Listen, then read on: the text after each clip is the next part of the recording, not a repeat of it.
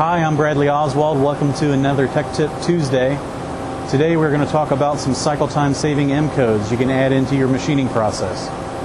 M303, M304, M302, and M319.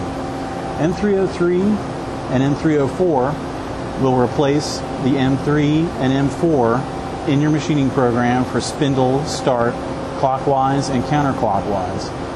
M302 is an M code that will let us check the spindle speed before we enter a cut. And M319 will be at the end of the sequence.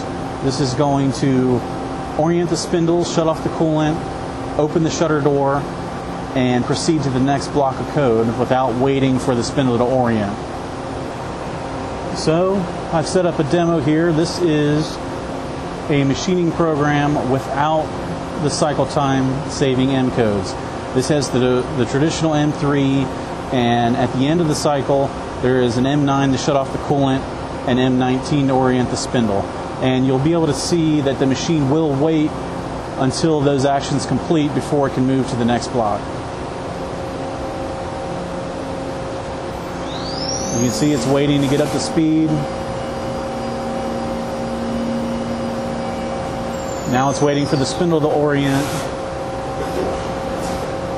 Waiting to get up to speed again before it moves to that next block. And orienting the spindle again.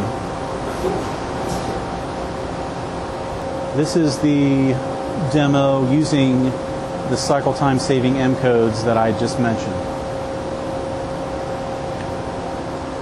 As you can see, it doesn't wait for the spindle to get up to speed, but with the 302 we check the spindle speed before we plunge into that cut. And yet again, the same thing with the face mill. And you can see it doesn't wait when it goes to tool change position either. Roughly about 5 seconds difference between these two demos. So you can imagine in your machining process, especially processes with many tools, how much time this could save you. Thanks for joining us again. I hope this was useful to you. And please let us know if you have any other ideas for future tech tips.